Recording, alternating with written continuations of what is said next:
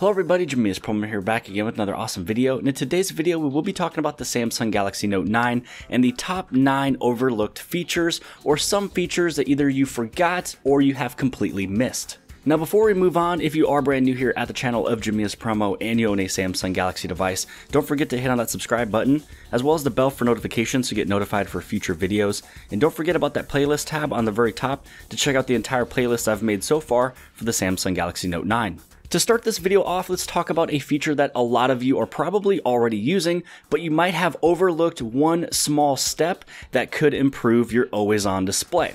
So the always-on display is a screen right before the lock screen showing you your date and time and notifications, but you might not have noticed that you're able to set up a GIF as your always-on display image. To set this up, you'll pull down the notifications panel, click on the settings icon, and then you'll go down to where it says lock screen. Now inside of lock screen, you'll see this option right over here that is called clock style. So as you go through this menu here, you will be able to see that there's a bunch of different clock styles you are able to use for your always on display as well as the lock screen. But because we are talking about the always on display, you might have already gone through here and glanced at all these different clock styles. You probably went through, changed some of the colors, but there is one that you might have missed or just gone right over. Now this one right here is actually one that you're able to add a GIF. Now there is some pre-installed that if you hit on this button here called Add GIF, you're able to use one of these pre-installed or pre-downloaded GIFs on your always-on display. But now let's say that you don't want to use one of those pre-installed GIFs and you want to have one that you have created by yourself that's inside of your own gallery. So if you go to Add Image, you are able to add just a normal everyday image if you would like, but if you have a GIF that you have created yourself, you're able to have that one set as well. And then once you have one selected and you're done, hit on the done on the very top, it'll have it saved. And then when you hit on your power button or whenever your phone goes off to sleep, you'll be able to see that your always on display now has a small little movie that's playing. Feature number 2 that is highly useful but also overlooked is Snap Window. So Snap Window is a part of multi-window where you're able to pretty much lock in a window on the top where you're able to pretty much use it as a reference to use another application. So what I mean by this is that a lot of people, when they press and hold on recent apps, it'll pop up multi-window running 2 applications fully at the exact same time. So first off, let's head over into the settings. So if you pull down the notifications panel, click on the settings icon, you're going to head down to where it says Advanced Features. Now inside of Advanced Features, this is where you go to multi-window. So as I said from before, with multi-window, you're able to use the Recents button by a press and hold. Now if you click on this little button here, you're able to tell it what to do when you press and hold on the Recents button. Most people's have theirs set up as the split screen window, so you're using 2 applications at the same time, but Snap Window is the one that we will be talking about. So Snap Window is fantastic when you just want to have a quick reference of something to where maybe you need a text message or send somebody an email. So how about we head over into Tools, and a lot of people might be using this one with Calendar. Now inside of Calendar, let's say that you really only need to look at these couple weeks here to figure out the best time to maybe set up an appointment. So if you press and hold on the Recents button, this is where you're able to move this up, and maybe you really only need to just check out these days right here, and then you hit on Done. So what will happen is that this will be locked on the very top, and then now you just choose your application to run on the bottom. So I'm going to go through here, and this isn't any of the applications I need. So let's go inside of Allo. As I go inside of this little conversation here with Brett, this is now I'm able to check out my calendar on the very top without it really going anywhere. I am able to go left and right, but I really just need to check out these 2 weeks. I'm going to go down here. I'm going to message them back. Looks like January 9th is the day that works the best for me, as it is freed up. I'm able to send this thing off, and then once you hit on that home button, if you need to get out of your application on the top that you have snapped, you're able to close the application.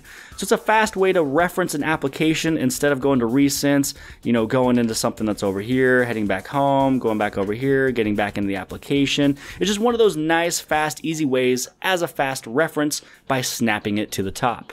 Feature number 3 that you could have missed, or maybe you just forget to use, is by using that swipe to either call or text message somebody. So this one's not inside of the phone application. If you actually just swipe up or go inside of your application tray, when you move over to where it says your contacts, Once you open up contacts, you'd be able to check out all your contacts that's on the top, if you have them set up as favorites or not. But one of the things you are able to do is you can swipe going from the left to the right. You're able to call this person instantly, or you'd be able to swipe it the other way and send them a text message. To turn on this setting, you want to pull down the notifications panel, click on the settings icon, and then you're going to go right back over into advanced features. Inside of advanced features, when you scroll on down, you're going to see this option here, which is called swipe to call or send messages. Now, it's really nice because a lot of times you might pretty much touch on your contact and then do a call. But if you just simply want to call them, give it a fast little swipe, you're able to do it that way, quick and easy. Feature number 4 is not really overlooked, but it's not really known by many people. So earlier I showed you where you're able to set up a GIF for your always on display. Well, the other day I set up a stop motion video, which I turned it into a GIF, and it's actually pretty fun. All I did was I just opened up my camera on the phone, I set up a little Minecraft figure, I took a picture of it, and then I moved it just a little bit, took another picture. You pretty much get the point. As I kind of move it a little bit, I take another image, and then I was able to create this as a GIF. So how you're able to do this is as you are looking at your gallery, on the very top right hand side, you'll see where it says more options. And this is where you're able to create GIF. Now, you don't really have to make it into a small little stop motion video like I did, but it's actually pretty fun to do. But you are able to create a little collage of one picture, and then the next picture, and then the next picture of maybe a vacation you did. Now, after you choose those images that you would like to create as a GIF, you just hit on Create GIF. Now inside of here, you're able to change the speed. So let's say that maybe you went on vacation and you're creating a GIF, a little slideshow of all your pictures. You're able to take the speed extremely slow so everybody can still see the image of it pretty clearly, but it goes on to the next. But if you're creating one that's stop motion like I did, you're able to change the speed of pretty much however you want it to look. You can also make it go backwards if you would like, and then you can also make it do a little bit of a loop. Now for me, I just make it go forward because if it's already creating a GIF, I don't need it to loop as well. And then once it's all done, you're able to hit on save, and then pretty much what will come out of this, because I already have it saved, is going to be this right here. Now I love it because you're able to share it on YouTube and Facebook, and you can set it in a text message. A GIF is just a GIF you're able to send everywhere, so you're able to create something fantastic and get it sent. Feature number 5 is another great tool, and I definitely see this one as being overlooked or forgot or rarely used. Now this one is called Glance. So if you open up your Air command and as you go through your spindle here, you'll notice that it says Glance. Now if yours does not say Glance, that just means you have to go inside and add a shortcut. It just means that it was one that was not selected. And as you have Glance inside of your spindle, it's a little similar to Snap Window, but it's in a different way. So for this example, instead of having the calendar be pretty much the point of reference of what we're trying to check out, how about you head inside of a text message? And maybe this is the person you're having conversation with. What you're able to do is hit on that Air command. You're going to go all the way down to where it says Glance, and it's going to minimize it on the very bottom. You just hover the S Pen over that small little square. It picks it up right away. Now, maybe you are still in conversation with that person, but you also want to watch YouTube. So as you're watching YouTube, something goes on and maybe you hit on like the pause button, you hover over to see if it's important. Maybe you are trying to get directions from a friend and maybe this is your Google Maps. You have to go back to see what they stated. But one of the nice things too is that you're able to click on the area to respond back. And as you say hi or hey, I just passed the railroad, whatever the case, when you hit on that down arrow, it's going to go right on back, and then now you're back over inside of your maps. So you can see a lot of different use case scenarios for Glance, and if you do want it to pretty much be ended, you press and hold on that square and then place it in remove. Feature number 6 is one that I actually love to use. It's something that's a little bit more personal than just sending a regular text message. So inside of messages, and if you pull up that area where you're able to send a text, as long as you're using the Samsung keyboard, you have the option on the very top that is called Live Message. So Live Message is super fun. It's a way that you're able to communicate with somebody, make it a little bit more personal. And so one of the things you're able to do is on the bottom, you can change the color of the background. You know, as you go through it, let's say that we just choose on this purple purple color. You can also put a picture on the background of it if you would like to, and you can also put in your own little AR emoji. So I'm going to keep it simple with a color. Also on the very top left hand side, you can choose how you want your little writing to come through. Do you want it to be a normal ink, which ink is just going to look like this, which I should probably change the color for this one. So I'm going to place this one over to white. So you can just see it's just a normal little line. Outside of that, you do have another one here, which is glow. You also have one that are sparkles, hearts, snowflakes, and then this one's rainbow. Probably the one that most people use is going to be sparkle or glow. So as you go through here, it's a really cool animation. You can say Happy New Year, Happy Birthday, I love you, you know, whatever the case. And also on the very top right hand side, you can see all the different ones that you have used. So if you say I love you, babe, or if there's something else that you say all the time, you're able to choose it. And then once you have it all, you know, pretty much there, you're able to hit on send. And then once you send it, they're going to receive that as a GIF as well. This is just one of those that is, you know, set up inside of the keyboard. It's something that uses the S Pen. It could be something that you noticed, maybe you used it the first week, but when you start using it more and more and more, you actually find out that you like it more and more and more. Feature number 7 is dealing with your Samsung Notes. So I have to admit that I am a huge note taker when it comes over to this phone. As you go through here, you can see that there's just a bunch of different things that are written, but a lot of times it's also done through text. And one of the reasons why is because as I go through here, I might pretty much try to write things, milk, you know, eggs, or maybe if I'm writing something, you know, I will see you later. Well, as you're checking this out, it's not really aligned, it's not really straight, it's actually not that great, which that just rhymed. But anyways, what you're able to do is as you're still inside of the pen, this is the one that we're talking about for this one. It's called the Easy Writing Pad.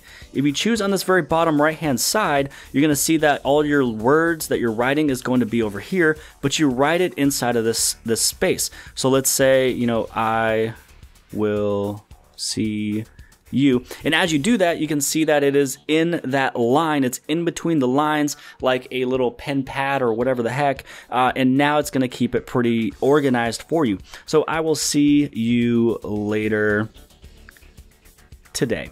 Now, you know, some of the things that can also help out is by changing the thickness of your pen. One of the other things you are able to do is if you need this to go to another spot, so maybe you're making a list, you can say, you know, a word here. And then also what you're able to do is change this down over here. You can add in word. So, I mean, it just, you're able to basically align things, which makes it super cool. Now, one of the other things a lot of people also forget that you're able to do inside of this is adding in an image. So if you go inside and you add in, let's say, an image, so let's say that we do this one right here. One of the nice things that is pretty cool with this one is that I could, let's see, I'm going to delete this. On the very top, press and hold. I'm going to drag this down, which this is actually a pretty big image, so let's make it smaller. And right here, I'm just going to put it there, which is below the rest of my notes. You know, that's right up over here. So again, you know, if you're maybe making a shopping list, you're able to have words, and then you can have your image, and then you can just say, you know, this. Whoops, you can't even read that blue. How about we head over into the color of, let's go to white. So bring it over here, done. And so I'm gonna say like this one. And then you're able to actually write on that image as well. Feature number 8 is called Direct Pen Input. So Direct Pen Input is a way that you're able to hover the S Pen over any text field. Maybe it's a text message, maybe it is your Google search bar, and you're gonna see a small little T that pops up. So this is where you're able to use your handwriting that converts into text. So this one's actually pretty cool. Maybe you wanna say, you know, I will see you later. Now, as you write that one down, it's going to put it over inside of text for you. You do have a space bar, you have a period, and you do have your back, you have your return, and if you do need to pull up your keyboard, you're also able to pull up the keyboard as well. But if you just want to bring up that little text writing area again of Direct Pen Input, hover the S Pen over that area again, touch on that small little T. I do need to have a small space there, and then this is where you're able to pretty much go on and on and on. Now, if there's any word that you misspell, just draw draw a line through it, and it will pretty much do, you know, in English class or handwriting class or whatever, when you do that little dash through it, it deletes those letters. It's the same thing here, and there's a lot more things you're able to do, you know, to make things bigger and smaller and change them and things like that. But direct pen input is actually pretty fun if you want to send a text message without putting the S Pen away. Now, if you would like to turn this feature on, pull down the notifications panel, click on the settings button, and then you're going to go down to where it says advanced features. Inside of advanced features, you'll go over to where it says S Pen, and then inside of S Pen, this is where you see direct pen input. So you can toggle it off, you can toggle it on, you can actually choose the option, and then you can read it and see a little bit more of what direct pen input is able to do. And then for the last feature, I'm going to go to an awkward camera angle, but I want to show you something inside the camera, and it's referred to as the auto exposure lock or auto focus lock. So you can see that there's a ring light that is on the very top over here, and if I press and hold in that area where it's super light, you'll see that there's a small little circle, and it says auto focus and auto exposure lock. So if you're at a concert and all the lights are crazy, or maybe you're trying to take a picture of a sunset, you're trying to make it to where you can see more of the sun or the beautiful reds, but it's not really looking too great, you're able to press and hold anywhere else. Or maybe you're in the garage trying to take a picture of a motorcycle, but it's super dark and you want it to brighten up a little bit. If you were to actually, you can see where this area here where it's super dark, if you press and hold, you'll be able to lighten it up because you're auto locking onto that exposure of darkness, which will lighten up the image. Now, if I go on the very top over here and I press and hold on the ring light, you're going to see everything else get super dark while this one is in focus because the exposure is set to something a little bit higher. And then if you just untap it, you can see how it kind of goes in between the two that we were talking about from before, because it's just pretty much balancing it out. So this has been the top 9 list of the features or settings that could be overlooked, or that's something that you have missed. Now, if there is any of these that you guys have learned today, maybe your favorite ones that you've learned, maybe something that you might be using more in the future, write a comment below this video letting me know which of these is your favorite. And also, if you liked this video, make sure you guys give this thing a huge thumbs up. And also, don't forget to hit on subscribe right over here in the very bottom left-hand side, that little red circle. You can subscribe there. Share this video with your friends and family and social media sites, and I'll see you guys on the next one.